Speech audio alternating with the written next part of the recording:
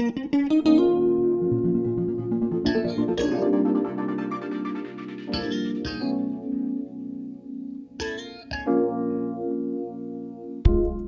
Guggenheim Museum conserva la collezione d'arte moderna raccolta dapprima dal finanziere Solom Guggenheim e in seguito dalla Fondazione che porta il suo nome.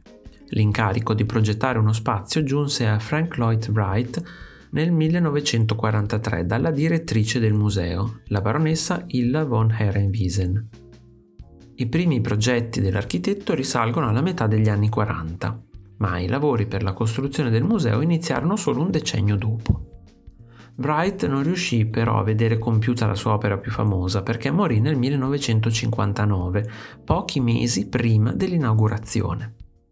L'idea di realizzare un edificio a forma di spirale, percorso da una rampa elicoidale, fu immediata. Wright restò invece a lungo indeciso se essa dovesse essere discendente o ascendente, optando infine per quest'ultima soluzione.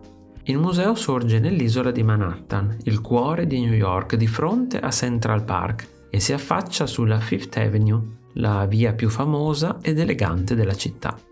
L'edificio, in cemento bianco, si presenta come una spirale rovesciata composta da 4 anelli, coperta da una volta di vetro. La spirale interna si eleva per 6 piani.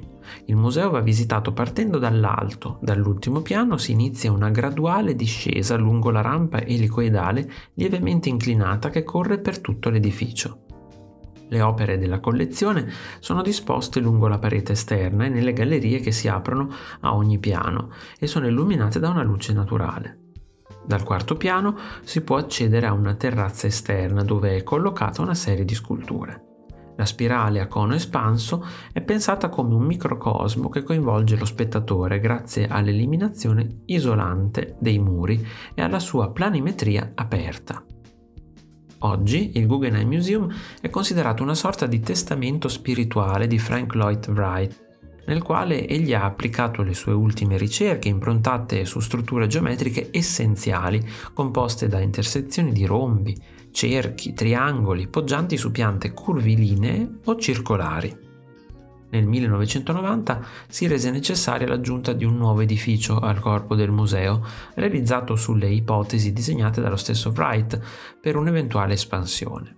La nuova torre rettangolare, posta sul retro, è composta di 4 gallerie e di 2 piani di uffici. Il nuovo edificio si collega alla rotonda in modo discreto, senza alterare l'impatto scenografico della rampa principale. Se ti è piaciuto il video, iscriviti al canale, lascia like e condividilo con i tuoi amici. Ti invito anche a visitare il mio negozio. Un saluto e al prossimo video di Artesplorando!